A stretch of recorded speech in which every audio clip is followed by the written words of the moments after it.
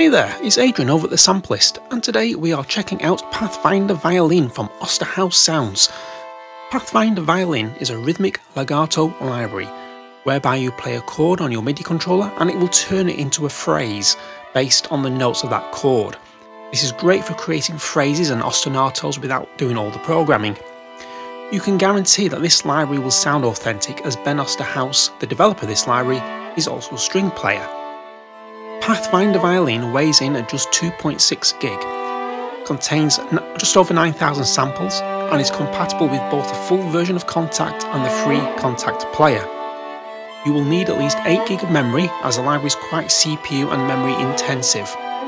The library is currently priced at $89. This is no ordinary sample library, no siree. There's opportunity to create some interesting melodic textures and lines. So, let's hear what this library sounds like as we take a little tour through some of the patches.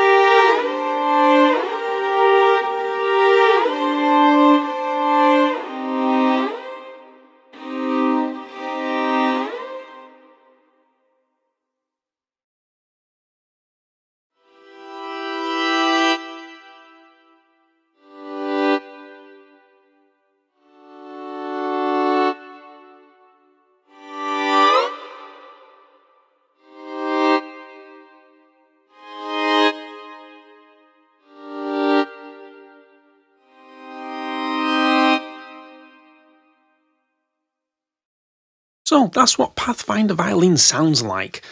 So what I'm going to do is take a look at the interface now, but I'm not going to go in great detail because Ben has done a great video on his website demonstrating how you can design your own melodics, textures and sounds, etc.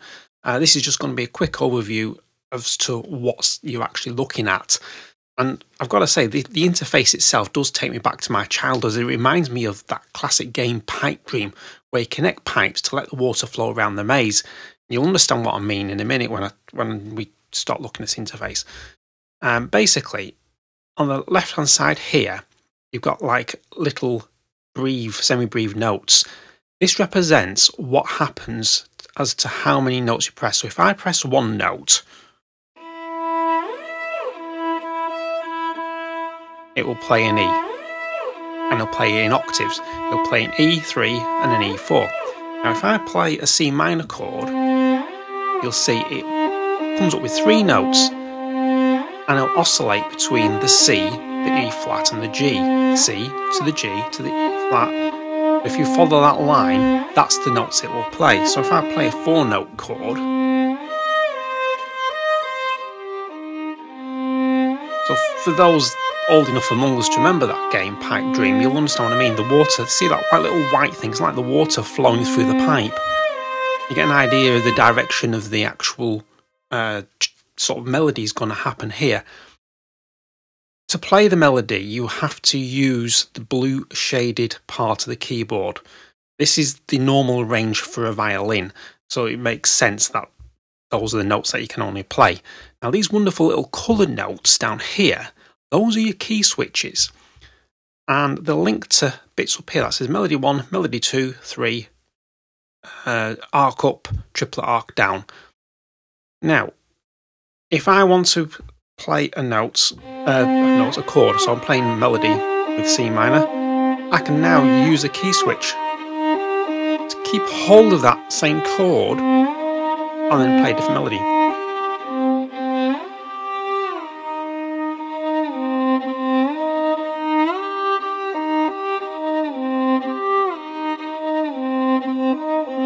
So you can set the interface up to actually play sort of different parts of a melody and key switch between the two, which is a really cool thing to do. And down here we have the release tail of the envelope and the reverb. Now, I must sort of point out that all these samples were recorded at 120 beats per minute, and it uses the Kontakt's Time Machine Pro to time stretch samples to the tempo of your project. So this may have an undesired effect on the sample playback, and this is what this tempo sync slider does. It sort of helps get rid of that undesired effect. So for example, if your project is at 60 beats per minute, you may want to change this slider to 2 times so it gets more in sync, because if you think 60 times 2 is 120, it gets the sort of sample back to where it actually started, 120 beats per minute. That's what that tempo sync slider does.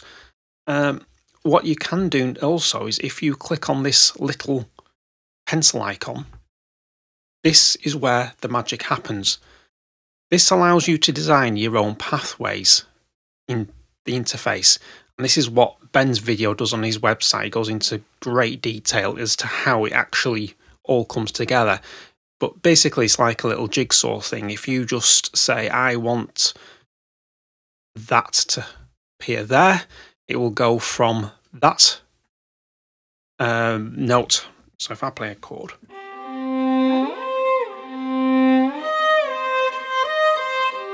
and it'll play what I just put in there. You've got to be careful which line you put it on, because if you put it on this one that's got 5 notes and I play only 3, it's not going to trigger that particular path.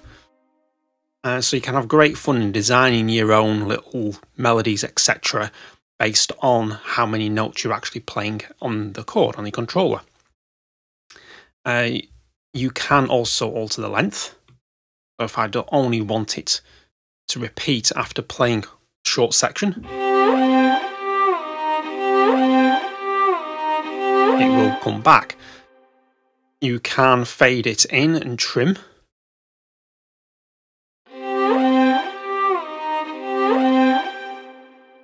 That's what that does there. It's a very simple interface, but there is an awful lot you can actually do with it. You can pan different paths. So if I select this path here, I can pan that path. Say, let's go crazy to the right there. Sorry, I just need to lengthen this, otherwise it won't work. Let's go to that one. And then this path here, I want to pan to the right. Now listen to what happens. You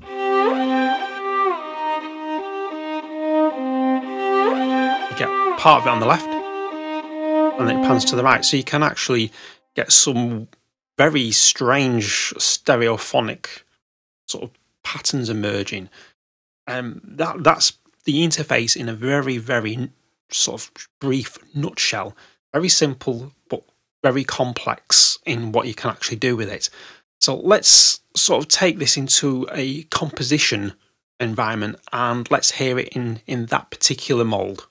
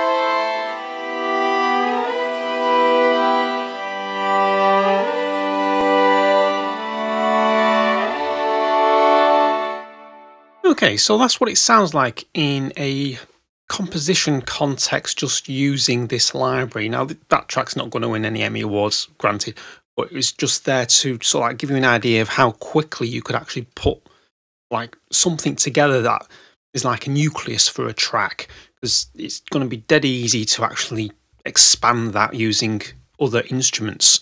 Let's just have a quick look at what's actually going on in this library, and let's just solo the sustains here.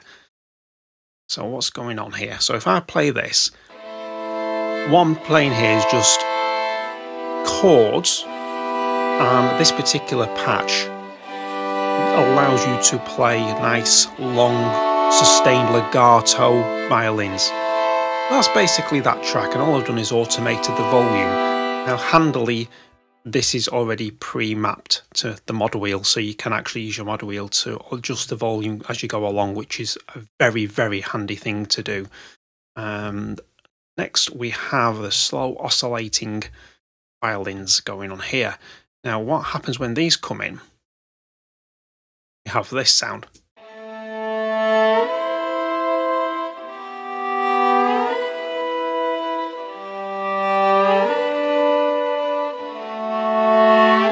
Now, if I couple those with sustains, we get this wonderful lamenting effect. And as we go further on, we crescendo into it. That's what's happening on those two lines there.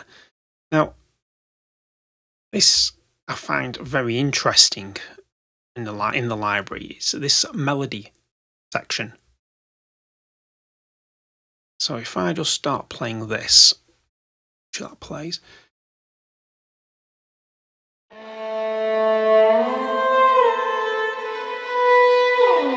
Because I'm playing with the key switches here, as I go along.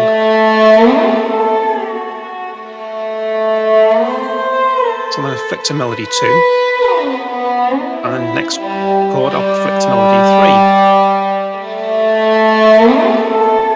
3. So it's a great way of sort of getting variation in just one sort of patch here, which is really, really good. Then we have this wonderful crisscross texture that's going on, so I'll just bring that up. Now this is adding to sort of like the lamentation effect that I was actually after. Here, let's go that up. Go.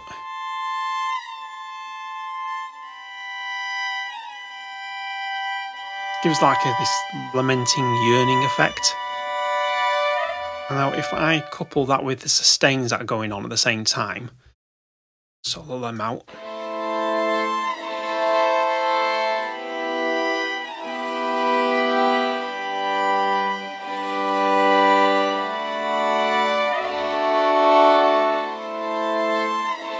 And then I match it with a slow oscillating.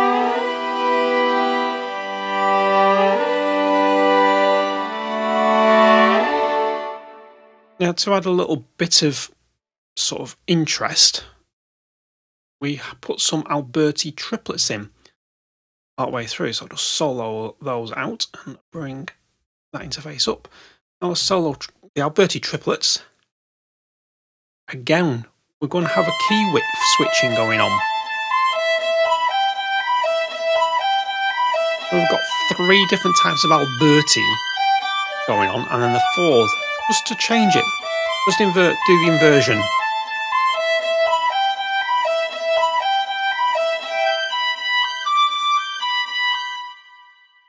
So when I couple that with the other parts that are playing at that time, we have this.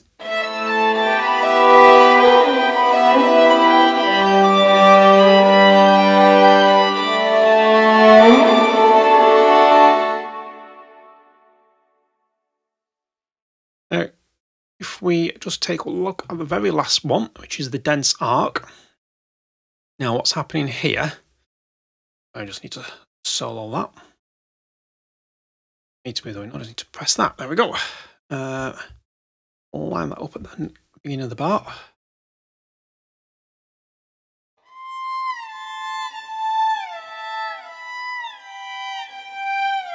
Do like this echoey effect.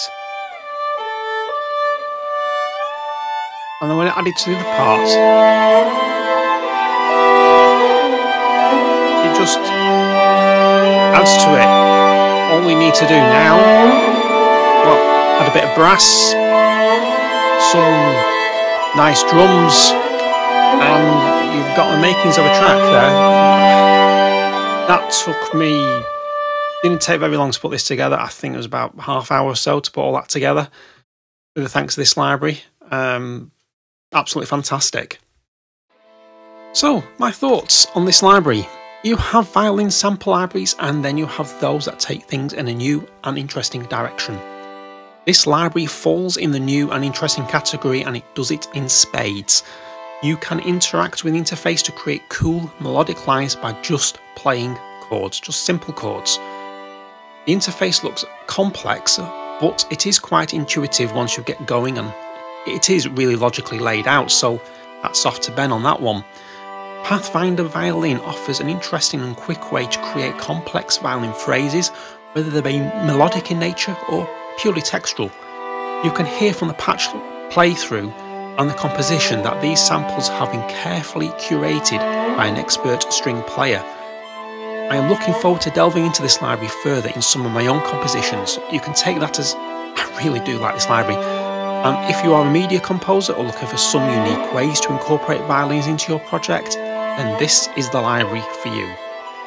I would like to thank Osterhouse for sending across Pathfinder Violin for review, and it is very much appreciated. So, I hope you enjoy this video, and if you haven't done so, please subscribe to the channel and visit thesampleist.com to see what we're all about. On to the next.